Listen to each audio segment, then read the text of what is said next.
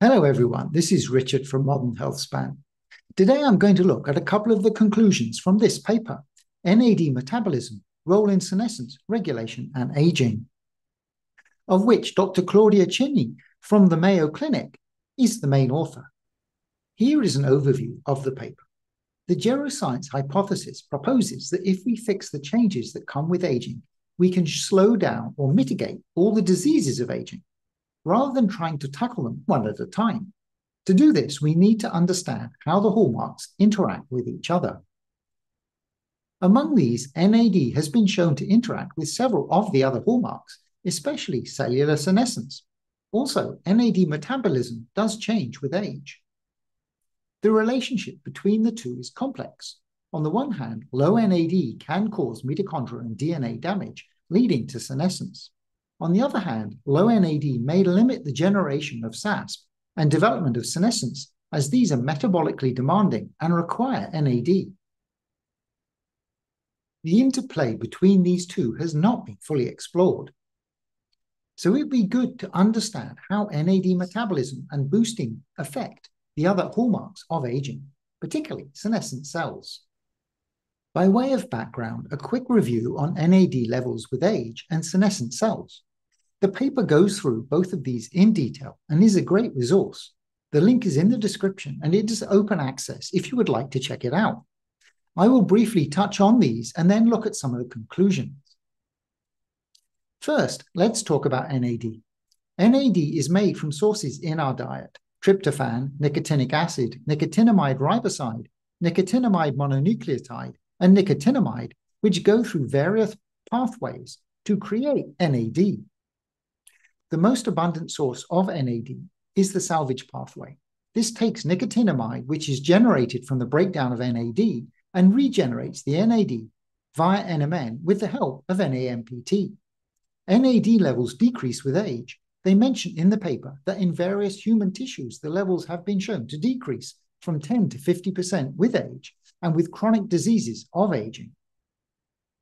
NAMPT, the rate-limiting enzyme in the salvage pathway, also goes down with age. And there is an increase in the proteins which consume NAD. Particularly CD38 is thought to be one of the main culprits for this. There are other proposed mechanisms which may contribute to the lower NAD discussed in the paper, and the complete picture is not currently understood. The decrease with age and association with chronic disease imply that low NAD may be a contributing or modifiable factor in aging or diseases.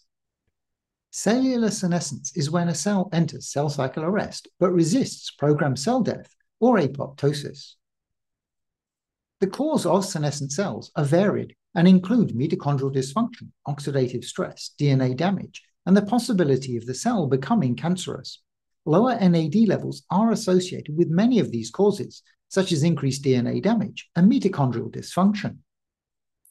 Senescent cells will often secrete senescence-associated secretory phenotype, or SASP, a cocktail of inflammatory and pro-growth chemicals, which is one of the main contributors to the chronic inflammation of aging. The relationship between NAD levels and senescent cells is complex. Lower NAD levels allow more DNA damage, as the PARPs, DNA repair enzymes, require NAD and also cause mitochondrial dysfunction and an increase in reactive oxygen species and greater cellular damage. These factors can lead to the cell entering senescence. However, generating SASP and the development of senescence are metabolically expensive activities which require NAD. To this end, senescent cells upregulate NAMPT to increase NAD. The SASP, which is secreted, then regulates the NAD in other cells through promotion of CD38, which consumes NAD. Lowering the NAD then moves these cells towards senescence as well.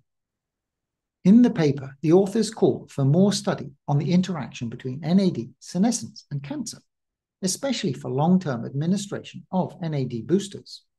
They also point out the preclinical benefits which have been seen in inhibiting CD38 with apigenin, or 78C, where 78C is a chemical which is only available for laboratory uses.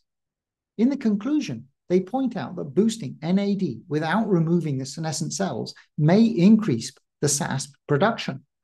However, there are potential benefits with combining senolytics with an NAD boosting regimen. The authors call for studies in this area. For me, the take-home message is that I need to take a senolytic to reduce my senescent cells, an NAD booster to raise NAD, and also a CD38 inhibitor. At the moment, for me, these are fisetin, NMN, and apigenin, respectively. Thank you for your attention. I hope that you found the video helpful. I wish you all well, and I will speak to you again soon.